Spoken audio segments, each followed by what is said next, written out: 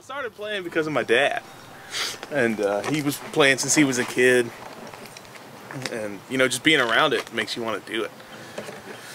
I got my first guitar when I was 10, a little Ibanez piece of junk, and it was a Jumpstart pack. It came with the amp and the cable and like some picks and some other crap, and then like he gave me a bunch of charts and stuff, but I never took any lessons, especially not from him.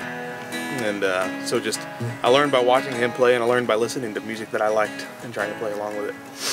And it's just flourished since then, I guess. For a while, you know, when I was a kid, when I was probably 12 or 13, I got good. I mean, I got better than terrible. And then I sort of plateaued for a long time, and that was pretty discouraging. And so then I quit playing altogether for probably a year and didn't touch the thing.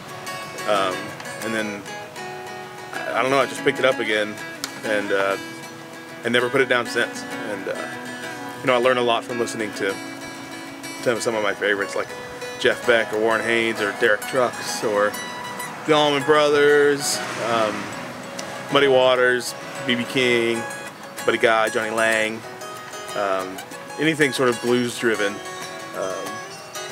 And that's sort of where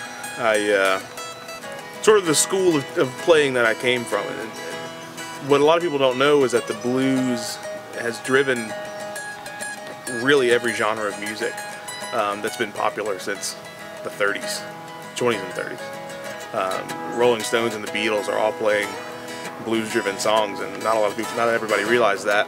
And so that's like the whole British invasion happened because of blues.